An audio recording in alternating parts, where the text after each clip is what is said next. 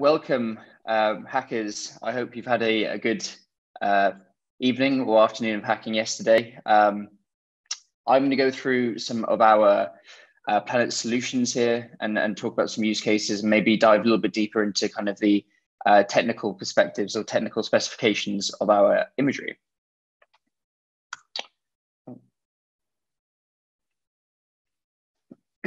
Okay, so I think Louise mentioned some of this yesterday, but I'm going to kind of reiterate it and then kind of dive a little bit deeper.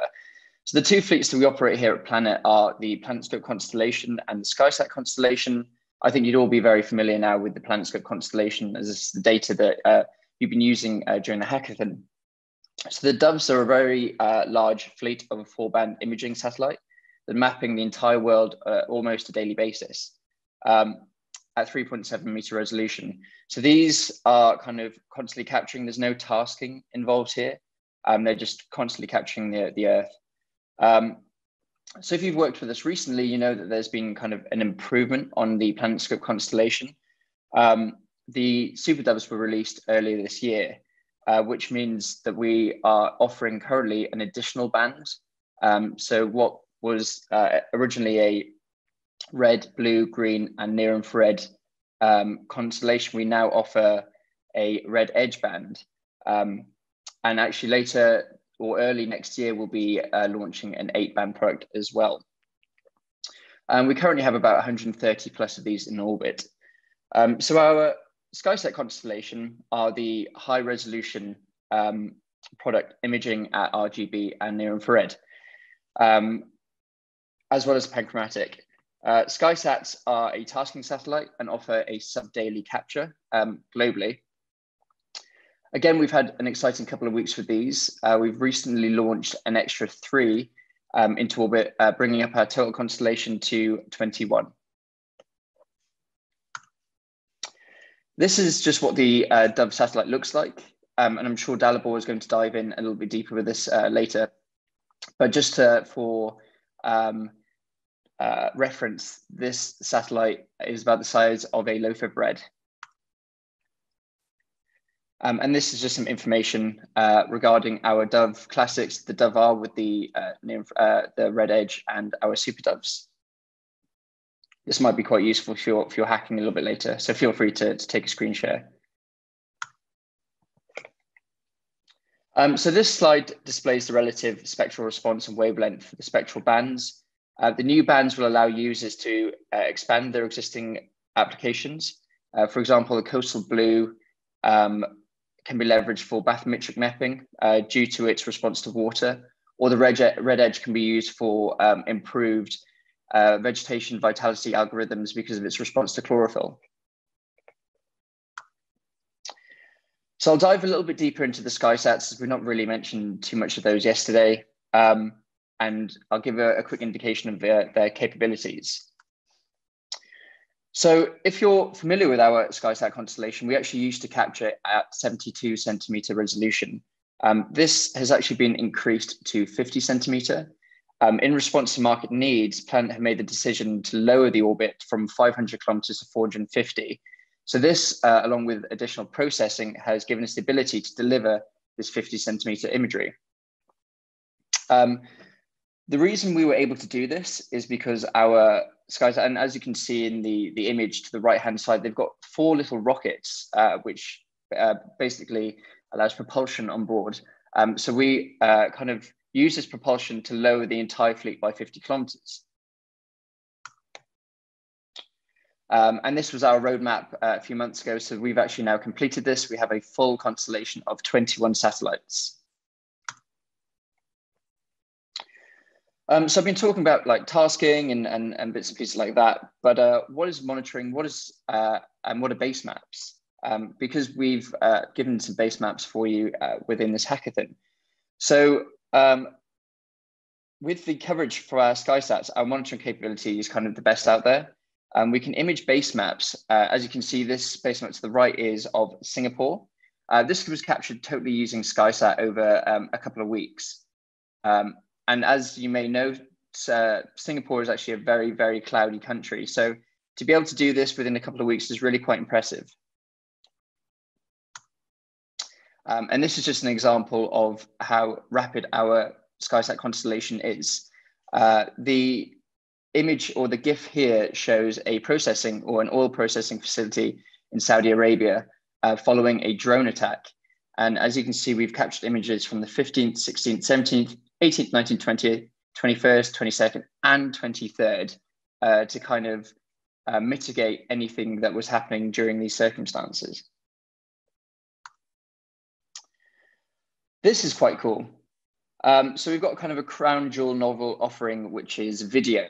And I'll just play it for you here. Hopefully this works. The SkySats are kind of unique in their capability to image video. This is because they use a CMOS framer, as opposed to the traditional push room sensor. We can actually capture the full frame and a single capture up to 50 frames per second. So the location we're looking at here is Nikola Tesla Airport in Serbia. What's quite cool is you can actually see an aeroplane on the runway right in the middle of the image. But something that I'm maybe a little bit more interested in is if you look slightly north of where the aeroplane is, you can actually see the movement of construction vehicles. And this is unbelievably important when you want to detect things kind of in near real time. Video has also been used for various border control, for example, use cases, as well as oil refineries, for example, to understand what kind of thing is going on in near real time, apologies. So let's dive into a few use cases. I'm going to start by talking a little bit about flood management and mitigation strategies. So earlier this year, we were informed of a flood occurrence in Lebovia, Serbia, which I believe occurred on the 25th of June. The damage extent I'll demonstrate in the following slides. However, what use is a post-event image when you can't see what the area actually looked like prior to anything happening? So therefore, we dived into our archive of PlanetScope to get some images leading up to the flood. And so this is the one from the 15th. The next from the 19th. And then the image on the 24th shows what the river actually looks like following the flood. You can see that it's risen quite substantially. But what you can also see within the white boxes are two bridge collapses. And this is seen within the 3.7 meter PlanetScope imagery. So what we like to do is use PlanetScope as kind of a tip system. You know, we're constantly monitoring with this, and the PlanetScope is able to give us a bit of a tip. But then after we found out what's going on the ground, we kind of want to task a SkySat satellite to kind of take a little bit of a deeper look. So the next image here is, and we captured this actually within 12 hours of kind of getting information from this image. So it's a little bit cleaner here. Obviously, it's a 50 centimeter image. But then we were allowed to kind of dive in a little deeper, and you can really see the extent of the two bridge collapses. And this kind of information is essential for rapid mitigation purposes. My next use case will be construction monitoring of the Nikola Tesla Airport in Belgrade. And this is to demonstrate how PlanetScope can be used over a time series to monitor long-term construction projects. And I'm just going to kind of flick through these images quite quickly because there are quite a lot.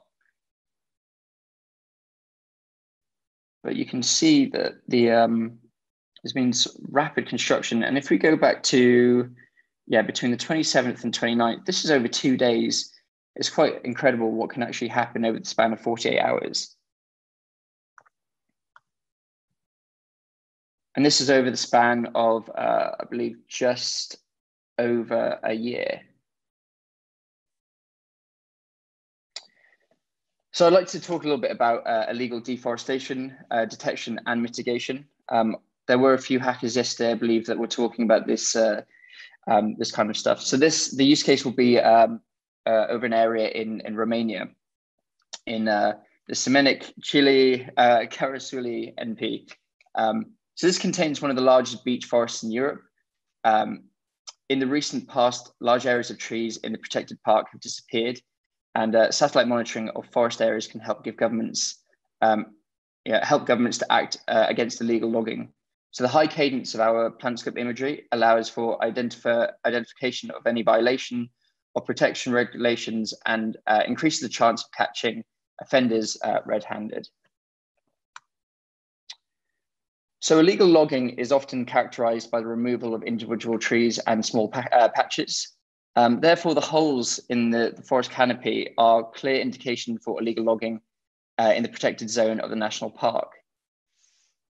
So this image is from July 2011, sorry.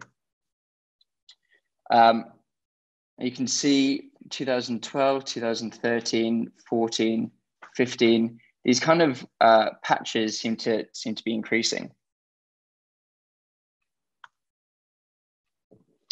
So the automated forest vitality change detection has been used in order to identify the logging sites and quantify the area illegally harvested.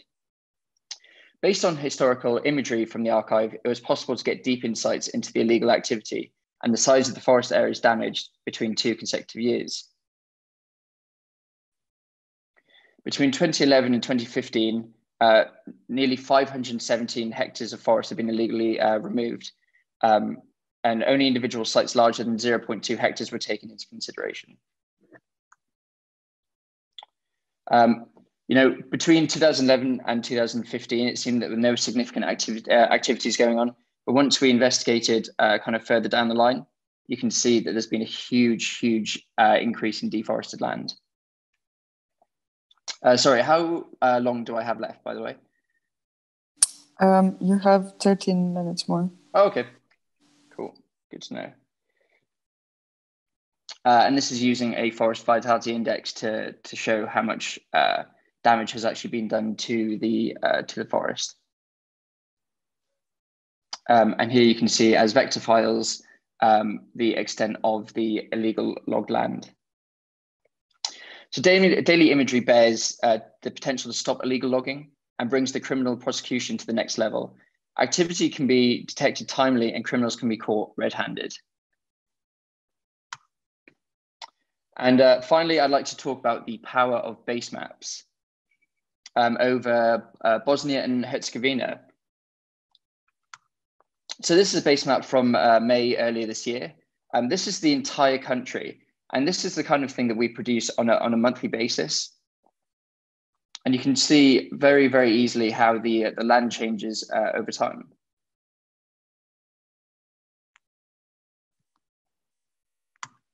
Cool. I may have finished. Oh, are we going again? Sorry. Cool. Thank you very much. I'd be really happy to take any questions now as we've got about 10 minutes.